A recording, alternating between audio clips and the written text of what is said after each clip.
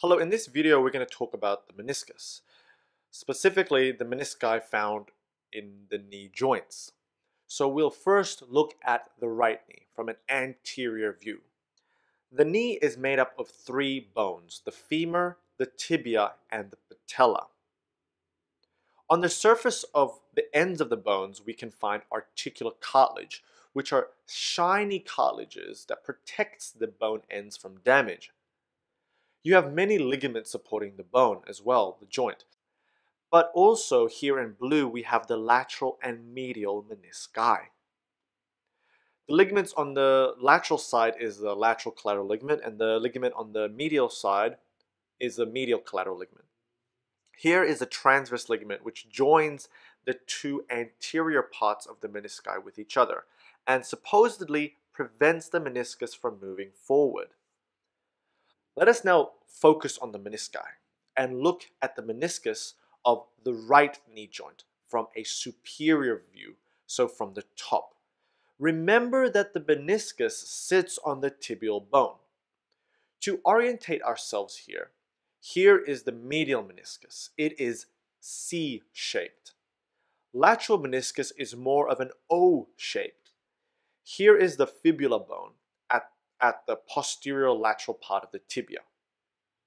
And again, here is your transverse ligament connecting the anterior horns or anterior parts of the meniscus.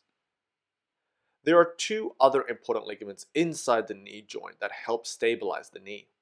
They are named according to where they attach on the tibial bone. The ACL ligament, or the anterior cruciate ligament, joins to the anterior part of the tibia, and the PCL, the posterior cruciate ligament, joins at the posterior part of the tibia. So let's look at, again, the superior view of the tibial bone. So looking from the top. Now to orientate ourselves, here again you have your lateral meniscus, then you have your fibula, the head of the fibula here, then you have your medial meniscus. Again, your inner cruciate ligaments, your ACL connecting to the anterior part of the tibia, and then you have your PCL, your posterior cruciate ligament, attaching to the posterior part of the tibia. Now, in some people, there is presence of another ligament at the back coming off the posterior aspect of the lateral meniscus, known as the posterior meniscofemoral ligament. And you either have an anterior or posterior, but these ligaments essentially help the posterior cruciate ligament. It is known to help it. Then again, here is the front, of course, and here is where you have the patella ligament, which will eventually attach to the tibial tuberosity. The medial collateral ligament is quite important because it has a deep and superficial layer. The deep part of the medial collateral ligament joins actually with the medial meniscus. This means that injury to the medial collateral ligament can cause medial meniscal injury as well. The lateral collateral ligament here joins to the head of the fibula. Finally, another important fascia that runs down and joins to the anterior lateral part of the tibia is the iliotibial band. Now let us talk about the function of the meniscus. And there are four main functions. 1, it absorbs shock, so it's a shock absorber. 2, it allows for increased congruency between joint surfaces.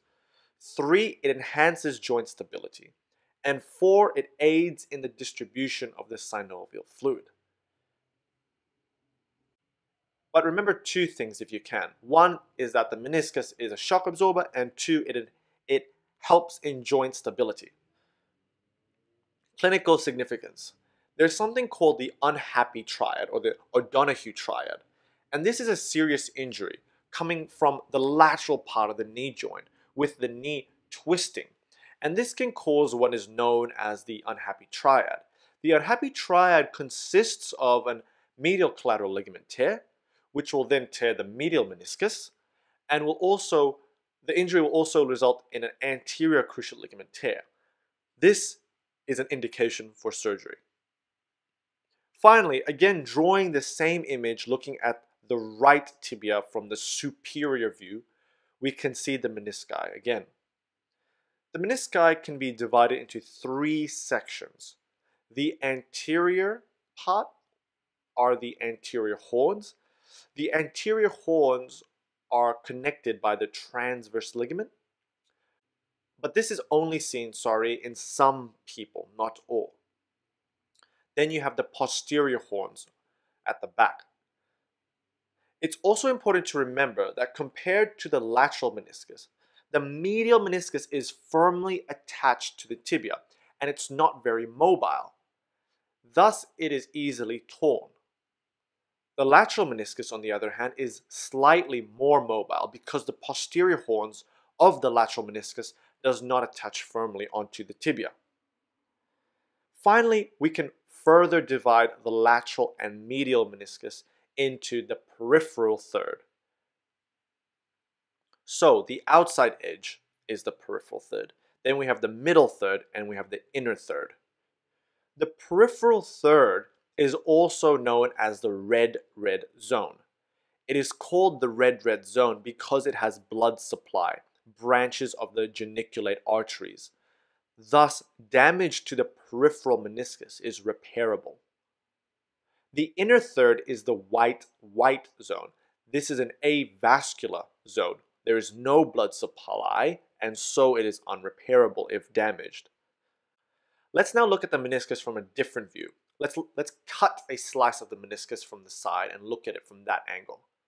Here again is your peripheral third, the red zone. The middle third is called the red-white zone, and the inner third is the white zone. The red-white zone and the white zone is classified as avascular. Damage to this part of the meniscus means that repairing it is meaningless, and so removal would be the best option if patients are symptomatic. What I mean by this is if the damage causes pain. So, clinical relevance of the meniscus. Well, meniscal tears are very common. It can occur in healthy, young, active adolescents or in adults and the elderly. So we can say meniscal tears can either be acute or degenerative. Acute meniscal tears are usually bucket handle tears from longitudinal tears. Degenerative meniscal tears are from old age and is due to wear and tear with accompanying osteoarthritis.